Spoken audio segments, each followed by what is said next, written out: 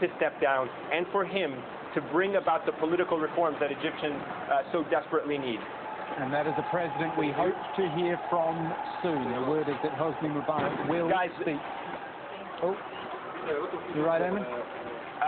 Yeah, come on, listen, we're hearing outside the sound of, and again, I cannot see it because of the cloud of black smoke has just completely kind of obstructed our view, but we can hear just from where we are the sounds of at least very heavy armored vehicles. You can hear gunfire there. We're not sure whether it's live ammunition or whether there are some kind of rubber-coated bullets, but we can hear from where we are standing ammunition is being fired. There are massive explosions that you just heard. Again, we're not sure. Like a very loud explosion, goodness me. Indeed it is. I'm not sure. How close does that feel to you, Eamon? Does it, just to give us an idea of the picture we're looking at, where does it feel like it's coming from? Well, listen, let me just give you a perspective of where we are. We're just a few hundred meters away from the Ministry of Information and, very importantly, the radio and television building. Adjacent to that is Egypt's Foreign Ministry, just down the block from where we are. We understand that, obviously, the Ministry of Interior on the other side of where we're standing, those are very critical government buildings. They're always heavily guarded, heavily secured, not only by private security, but also by various security branches within the government, including police and others.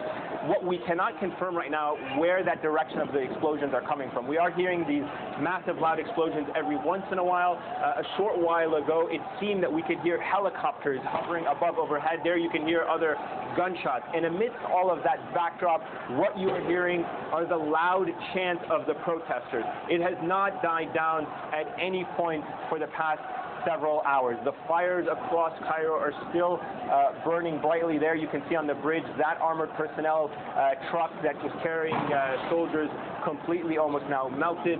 The NDP headquarters just off to the left of where we're looking out also set on fire a short while ago. The cloud of black smoke. There you can hear another massive explosion, and it seems that there's been another fire that's been set underneath the bridge. So indeed, a very, very, very chaotic scene here in the heart of Cairo. Yeah, you know, Eamon, we say chaotic, we've been saying unprecedented and historic. I would throw another word in there and say frightening. It's actually sounding quite frightening there. I know the people are going out there to protest and make their voice heard, but it is, especially as night falls, turning into quite a frightening situation. Well, I guess the question, you're absolutely right. There's no doubt that fear is a factor on the minds of these people, but there's no doubt at the same time the fact that they have overcome this fear, the fact that they are now on the streets amidst this gunfire, amidst these explosions that constantly just getting louder and closer to where we are. The fact that you can hear this and that the people are still here is really a testament to the kind of determination these protesters have. So if there is any fear among the people, it's certainly not among the protesters who have defied the curfew, who have looked down police forces, who have looked down water cannons, and who are now perhaps going to confront an even harsher crackdown in the coming hours if indeed the military does take to the streets. What you can expect, though, in the coming days is going to be a sense of fear across the country, not because of any particular change in the government, but what all this means for the ordinary citizens of Egypt. Whether or not the president heeds the calls of the ordinary Egyptians, or whether or not in some way they manage to bring the situation under control and tighten the grip of the government and the police. That, I think, is going to be the concern and fear on everyone's mind in the coming days if indeed the situation is brought under control. And for the time being, it does not look like it, with the sounds of these explosions that we are hearing, the gunfire, and the protesters still on the street past the curfew. Eamon, thank you for now. I want to go to the phone and speak to Amin Iskander, who is the founder of both the Karama and Kifaya opposition parties in Egypt, and I'm not entirely sure if we're going to be speaking in English or through translation. Mr. Iskander, can you hear me okay?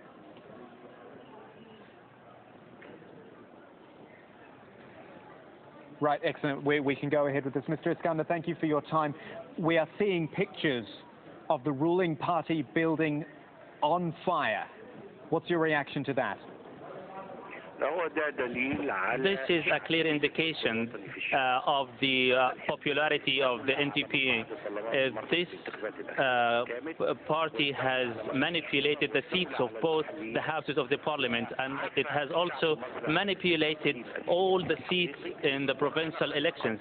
It prevented the Egyptian people from having a fair and just democratic representation. It wreaked havoc and corruption in the country, preventing all the people from taking part in the political and social activities within Egypt.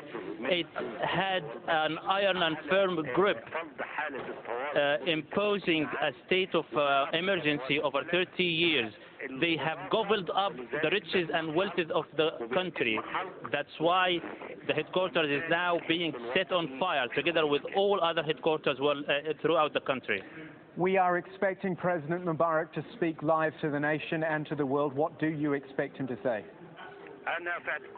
To me, I believe unless President Mubarak offers a firm promise that this is the last term he spends in office, and unless he forms a committee to draft a new constitution and to pave the way for true democracy and to step down, and needless to say, he might face trial for the corruption wreaked in the country.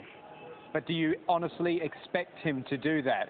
That's what you want him to do, what you expect him to do. I don't think he's going to step down, simply for the reason that he has been in the seat of power for 30 years, ruling the country by the military and emergency law. The regime has a thick skin. It has turned the people of Egypt into a fossil, if not rotten fossil. This is a protest. All these Yes. protests have been led Yes. by the people. It's not been led by any political group. You are the opposition group. What would you plan to do now? That's true.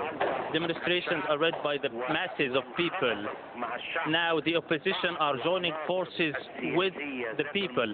Some credible heavyweight political opposition figures who had paid a dear cost over the year of the NDP rule, they have now joined forces with the people.